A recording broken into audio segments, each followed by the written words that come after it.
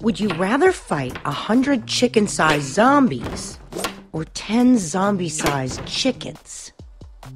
Yeah. Just to be clear, you wouldn't have any weapons or armor. Huh? Huh? What? It's just a dumb question. Forget it.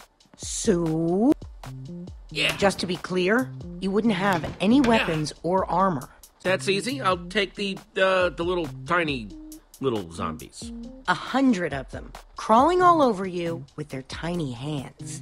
All I'd need is like a shovel. I'm telling you, way too easy. So you'd have to fight them with your hands. It's just a hypothetical question, Jesse. So...